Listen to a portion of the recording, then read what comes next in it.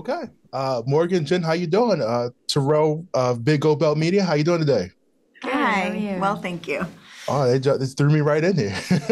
So, first question, ladies. For again, 4 years of this project. This it's a lot to focus on. I mean, I'm sure you had other things in between this as well. But as I just asked Vanessa and Chloe, what was one of the things that you definitely wanted to make sure that you set a goal for within that 4 years that you wanted to have done in the show? Well, I was only involved in the last year because the music happened towards the end of the process. So everything had already been shot, the episodes were locking. But this is by far the longest I've ever been on a project before. And I have to say, it was a real delight to be able to take that kind of time because usually with post schedules, it's like very, very fast. Yeah.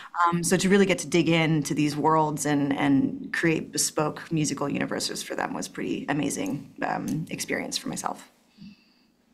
Jen? So I shot the National Geographic magazine story on spotted hyenas that's linked to the documentary. So I actually, unfortunately, wasn't involved in the filmmaking process. Shooting the magazine story took place over about 6 weeks in the field across about a year. So everybody had a different every part in here. Yeah. As far as like the magazine itself, I'm sure we just still get subscriptions of the magazine. I mean, the pictures are incredibly detailed. As far as like what you shot, I'm sure you had like assignments of things but was there anything that really like stood out for you, like when you shot for the magazine? Yeah, the story is on spotted hyenas, and it's kind of the most intimate look into spotted hyena life we've ever had, photographically speaking. I used infrared technology to be able to photograph the hyenas at night because they're nocturnal, and most of the photos that we see of hyenas were taken during the day. So I wanted to make sure to actually get into their nocturnal lives and show something new. Now, with that, I just asked about like the safety of that. Like, how far were you away from these hyenas while taking those shots? Very close. I actually had a hyena come right up to me and steal my tripod from right Yeah. underneath. Oh my goodness. Morgan, I mean, the you talked about the music. Again, I was talking about the emotion of the show because once they start giving these animals names, you get emotionally attached, but the music really drives home some of the scenes in the show that are, could be pretty brutal. Yeah. What was like kind of like, I guess, your thought process of like how to match with some of these scenes as far as the music, like the tones you wanted to use? Well, I think each episode, Chloe and I tried to set out to find, I think, the right tonal universe. So, like, what instruments I would watch an episode and then kind of pull from the visuals and the storytelling to determine what the palette might be. Mm. And then Chloe and I would kind of settle on a general idea of that, and then I would just be off to the races and start composing.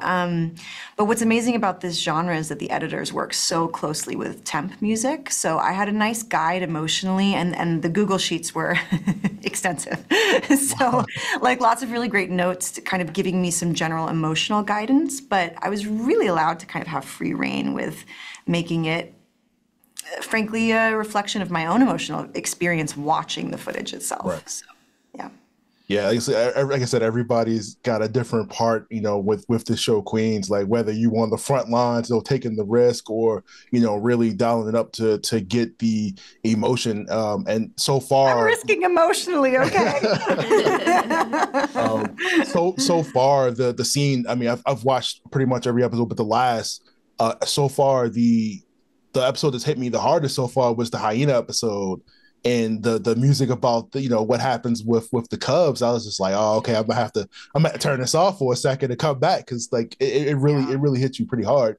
And I can only imagine, Jen, you being out there photographing that, seeing some of the stuff that happens, and just you can't do anything but just be an innocent bystander to some of those situations. So you can't really interfere with what they have going on, obviously.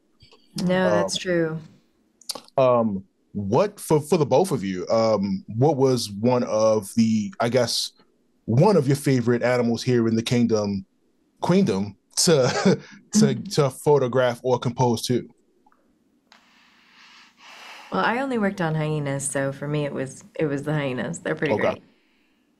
I mean, I was so emotional at some point within each episode. It's really hard. And you have to imagine I spent a year with all these animals. So for me, I have a very different kind of emotional attachment to all of them because they're all so extraordinary and the stories that are told are extraordinary. So it's hard for me to pick. It's hard for me to pick a moment.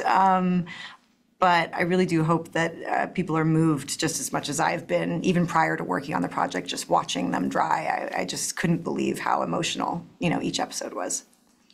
All right, I guess I got one more in me.